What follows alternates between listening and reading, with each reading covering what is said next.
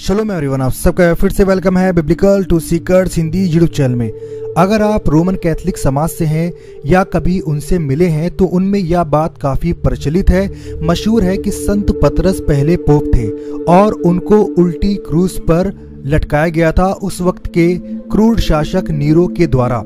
Roman Catholic समाज का यह भी मानना है कि रोम में ही उनकी अस्थियां या फिर कंकाल हैं जो हर साल दिखाया भी जाता है। लेकिन क्या ये सच है? आज हम इन तमाम फैक्ट्स को जांचेंगे कि क्या हिस्टोरिकल फैक्ट हैं, क्या रोम के इतिहास में कोई ऐसी गवाही है जिससे यह अंदाजा लगाया जा सके कि संत पतरस के अंतिम दिन रोम में गुजरे थे। ये सब कहानियां हैं या फिर इसमें सच्चाई भी है? तो इसके लिए हमें चलना होगा रोम इन तमाम पहलुओं को जांचने के लिए। क्या ये ट्रूथ है या फिर एक कल्पना है जिसमें कई लोगों को सिर्फ धोखा दिया जा रहा है?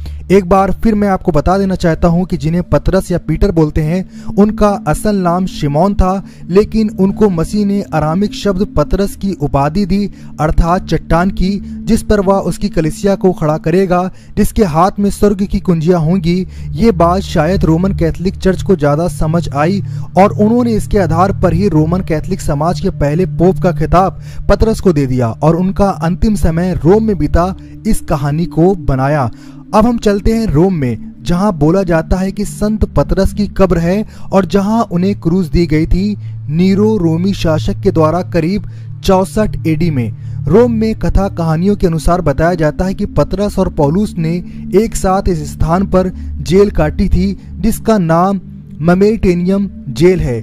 ममेटेनियम जेल के विषय में करीब 600 ईस्वी में लिखावटी दस्तावेज मिलते हैं जिसमें यह कहा जाता है कि पतरस व पौलुस ने यहाँ पर जेल को काटा था। इसमें एक बहते जल का सोता भी है और रिवाज के अनुसार माना जाता है कि इस बहते जल के सोते से ही दोनों संत कैदियों को जो विश्वास लाते थे बपतिस्मा देते थे।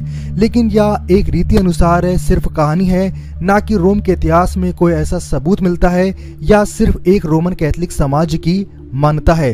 फिर अब हम अपिया नामक एक सड़क का किस्सा सुनेंगे जहां माना जाता है कि रोमन कैथोलिक समाज के अनुसार नीरो के सैनिक ने पतरस को पकड़ा था। और दूसरी बात इसके विषय में है कि रोमन इतिहास के रिसर्चर नीनो कार्बोन यह बताते हैं कि इस सड़क पर ही संत पतरस को मसीह ने दर्शन भी दिया था और यहाँ पर पतरस ने उन्हें बोला था कि हे प्रभु तू कहाँ जाता है। और फिर इसके बाद में चर्च ऑफ डोमिनो क्योवादिस नामक एक स्थान है जहां पर संत पतरस गए थे और उन्हें प्रभु का मतलब कि मसीह का दर्शन हुआ था, ऐसा रोमन कैथोलिक मान्यता में कहा जाता है। मैं आपको बताना चाहता हूं कि डोमिनिकोवादिस का मतलब होता है प्रभु तू कहां जाता है, जो कि इस चर्च का नाम भी है।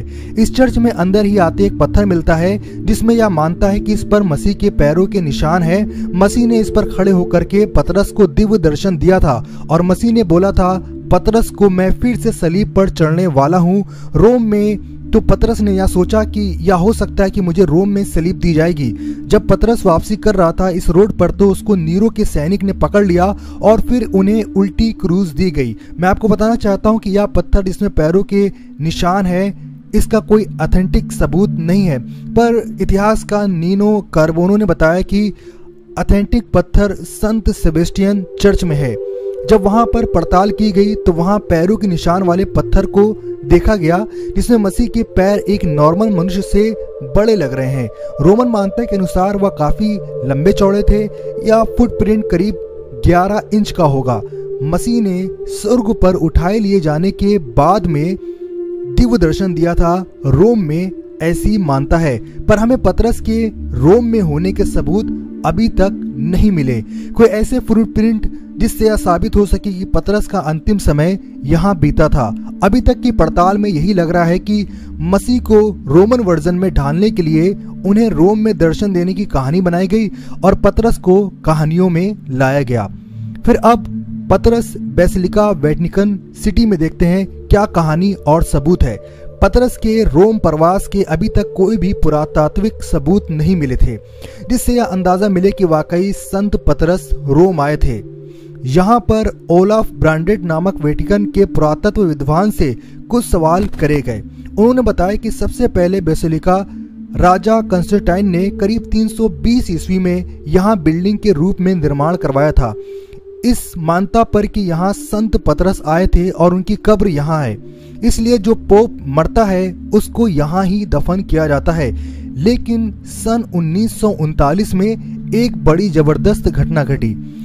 पोप पियूस 11 जब इनकी मौत हुई 1939 में, और जब इनको दफन किया जा रहा था और वहां पर जब खुदाई हो रही थी, तो उस वक्त में सेंट पीटर बेसिलिका में प्राचीन रोमन कब्रिस्तान मिला, जिसमें पैगन कब्रें व उसके अलावा शुरुआती विश्वासियों की भी कब्रें मिली, जिससे यह पता लगता है कि मसीह से पूर्व इस स्थान पर रोमन समाज का कब्रिस्तान था। यहाँ पर एक रहस्यमयी कंकाल भी मिला जिसको पतरस का कंकाल बोलते हैं, और यहाँ पर 147 ईस्वी का एक ग्रीक में लिखा पत्थर भी मिला, जिसके मायने दो हैं। एक तो यह है कि पीटर यहाँ पर है और दूसरा है रेस्ट इन पीस। ये गलतफहमी भी हो सकती है क्योंकि यह पत्थर टूटा हुआ है और पूरी तरह से क्लियर नहीं है। 1950 में पोप पियूस 12वें ने यह ऐलान करा था कि पतरस का कंकाल हमारे यहाँ पर पाया गया है। हालांकि इससे पहले इसका दावा किसी ने भी नहीं किया था कि पतरस का कंकाल वहां पर पाया गया है। इसके विषय में यूनिवर्सिटी ऑफ टोरंटो के प्रोफेसर ओरेन बर्टलेट ने कुछ सनसनीखेज खुलासे किए। उन्होंने अपनी रिसर्च के अनुसार बताया कि जिस स्थान पर यह कंकाल प्राप्त हुआ था वहां और भी आदमी और औरतों के कंकाल मिले थे। यह कंकाल, जिसे पतरस का कंकाल कहा जाता है, एक रिसर्चर टीम को मिला था जिसके पैर के पंजे नहीं थे, और ऐसी कहानी बताई गई कि इस पर जब पतरस को उल्टी सलीब दी गई थी तो उस वक्त के जो विश्वासी थे वह पतरस के शरीर को जलाने से बचाने के लिए उनके पैर काट करके, जब वो सलीब पर लटके थे, उनकी लाश को ले गए थे। और यह बोला जाता है कि यह कंकाल अब सेंट जॉन लाटेरेन चर्च में पाया जाता है। लेकिन इसके विपरीत उलट यरूशलेम के जैतून नामक पर्वत पर डोमिनियस फिलेविएट नामक एक चर्च है, जिसका अर्थ होता है प्रभु यहाँ रोए थे। जब यरूशलेम के मंदिर को विध्वंस होने की भविष्यवाणी मसीह ने की थी तो उस वक्त में वो रोए थे, और इस चर्च को 1891 में पूर्णतः निर्मित कर दिया गया था, मतलब कि बन करके तैयार हो गया था। लेकिन 1853 में जब इस चर्च की नींव डाली जा रही थी तब इस वक्त खुदाई में बहुत अहम एक गुफा मिली थी, और पुरातात्विक सर्वेक्षण में यहाँ पर करीब 2000 साल पुरानी कब्रें पाई गई। इन कब्रों पर हिब्रो, अरामी और शुरुआती मसीह समाज के चिन्ह मिले हैं। यहाँ पर शिमोन योना के पुत्र की कब्र भी मिली है, जो कि पतरस का असल नाम था, जिसका जिक्र बाइबल में भी मिलता है। जब हम पढ़ते हैं मत्ती रचित सुसमाचार 16 अध्याय की 17 आयत में, तो वहां पर लिखा है, यीशु ने उसको उत्तर दिया कि हे शिमोन योना के पुत्र, तू धन है, क्योंकि मांस और लहू से नहीं परंतु पिता ने जो स्वर्ग में है उसने तुझ पर यह बात प्रकट की है। तो हम देखते हैं कि चर्च जो है इस डिस्कवरी पर खामोश है, क्योंकि अगर इसे सार्वजनिक करा जाता है तो कैथलिक समाज की कपोल कथा, संत पतरस से जुड़ी कहानी जो है वो पूरी तरह से बर्बाद हो जाएगी, और रोमन कैथलिक समाज की नींव ही उखड़ जाएगी कि यह संप्रदाय संत पतरस के द्वारा बनाया गया था। और वो ये बोलते हैं कि उनका पोप जो था पहला पतरस था, और उनके जो तमाम रीति रिवाज हैं वो सब खत्म हो जाएंगे, क्योंकि पतरस की असल कब्र जो है वो यरूशलेम में है, ना कि रोम में है। ये एक मनगढ़ंत कहानी है जिसका शिकार 1 अरब से भी ज्यादा लोग हैं।